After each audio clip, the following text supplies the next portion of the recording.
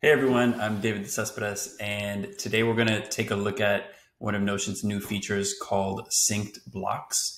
And very exciting feature because of its wide applicability to a number of different use cases.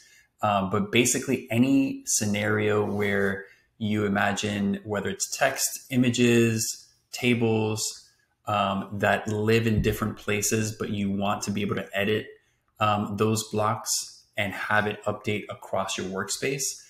That's essentially what synced blocks can do. So we're going to take a look at how that works, look at an example, and hopefully get through some other ideas in terms of how you might use synced blocks in the future. So just to get started here, we're going to take a look at this. If we imagine a company page where we're looking at mission, vision, values, this is actually a Notion template that we're looking at.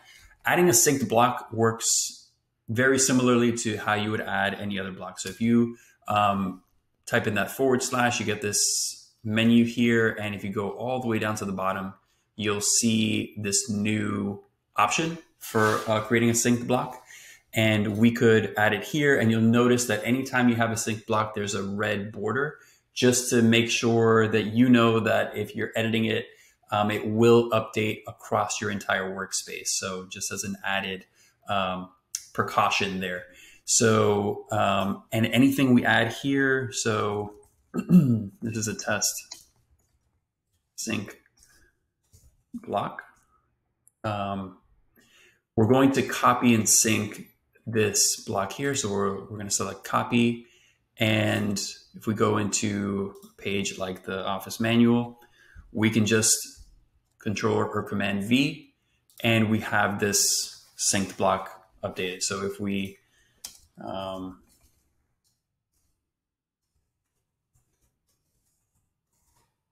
an update in this page, that's going to reflect here as well.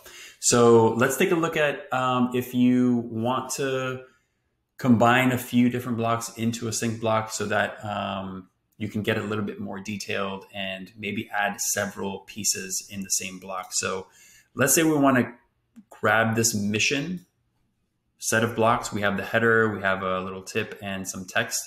I want to turn this all into a synced block. So we're going to create a new synced block area here. And instead of typing directly into it, we're just going to drag our mouse over anything that we want to add into it and just drag it into this space. And now we have a synced block that's a combination of these elements. We'll do the same thing, copy and sync here.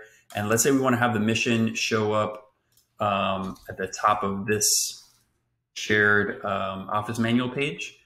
We're going to do the same thing, Control V, and we have that synced block in here as well. So that's just a quick overview of how it works. A lot of different use cases.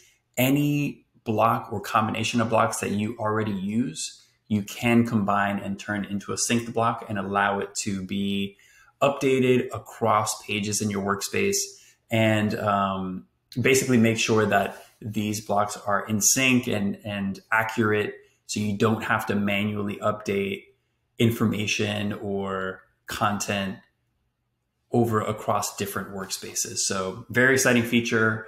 Definitely going to play around with it myself, but if you're looking at it as well and have specific use cases that you want to share, definitely drop a comment below, and very curious to see how everybody uses it. So enjoy. Cheers.